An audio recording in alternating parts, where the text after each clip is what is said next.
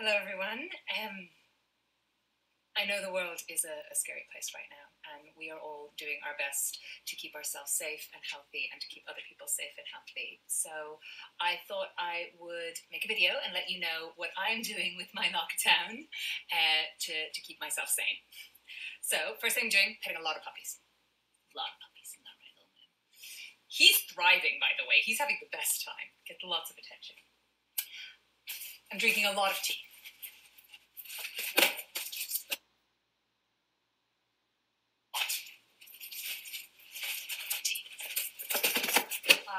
I've been baking, which is nice. Really good.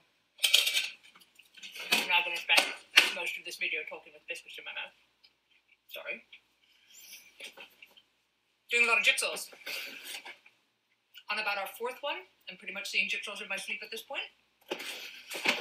But it's really nice to do them and listen to podcasts at the same time. So I've been listening to a lot of Dead to Me podcast, which is a really funny take on history.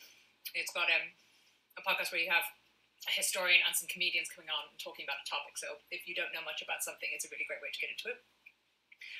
Been doing needlepoint. I'm about to finish this one. So this is Los Angeles. This took a really long time. But hopefully today I'll be done.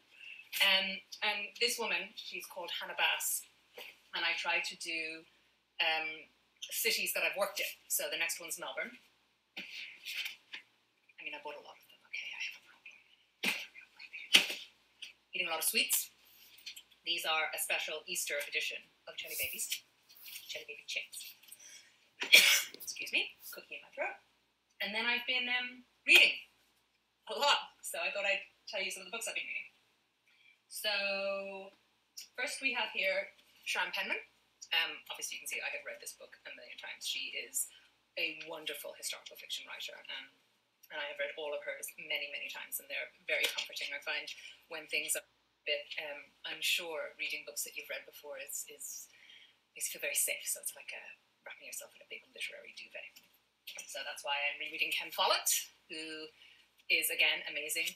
This and World Without End are two of my favourites of his. Then we have here, this is Martha. I don't know if anybody else here knows who Martha Mitchell is, but she's one of the characters in Watergate, and this is a biography about her.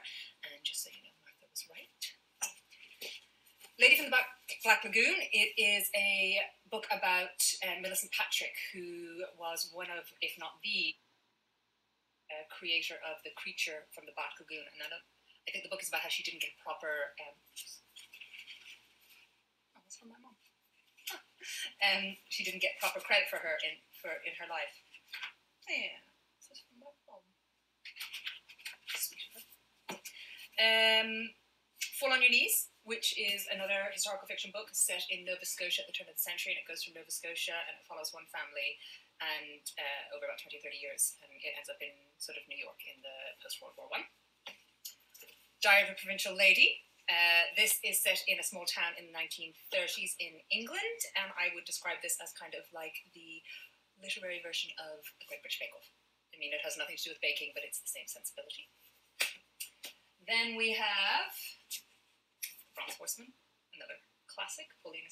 It is set in Russia during World War II, and it is gorgeous and beautiful, and it is the start of a series, so she's got a few of them, but this is my favourite one. This is American Rose. This is a book about Gypsy Rose Lee. So if anybody here has seen the musical Gypsy, this is the same book. And it is her life before the musical, and then it goes into what happens to her after. So it's really good. It's really interesting. And there was a lot of stuff I didn't know about her, but she's fascinating. And in the same vein, this is her own memoir. So, you know, how could you not want to know something about this woman? She's fabulous. And so that's what I've been doing. I have been reading and eating and also not getting dressed properly. This is pretty much the first time I've got actual clothes on, so you're welcome.